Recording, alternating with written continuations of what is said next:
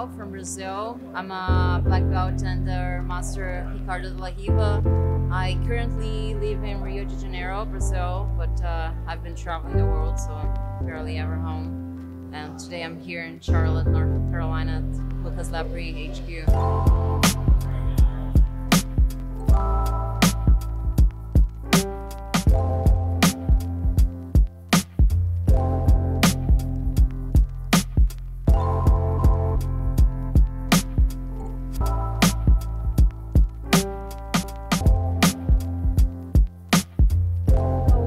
Belief I have about jiu-jitsu. Like, I see a lot of people that they don't want to do jiu-jitsu because they think they're either too old, too big, too out of shape. And jiu-jitsu is great because it's a sport that everybody can do it.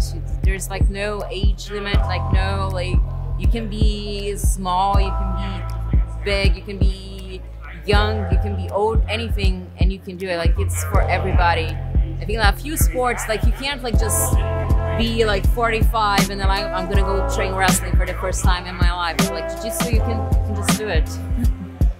Yeah. I always liked jiu-jitsu a lot. Like, I would train like every possible hour. Like I was in university for a while, I studied engineering, but like every single second I had to train, I was training. Like, I really liked it. But I always got nervous like in competitions, and I didn't like the feeling, so just never do it. I'm still nervous, but but now I do it. I can go like training, do my seminars, like I live from jiu-jitsu, so like I get my money from it, and I get to see the world.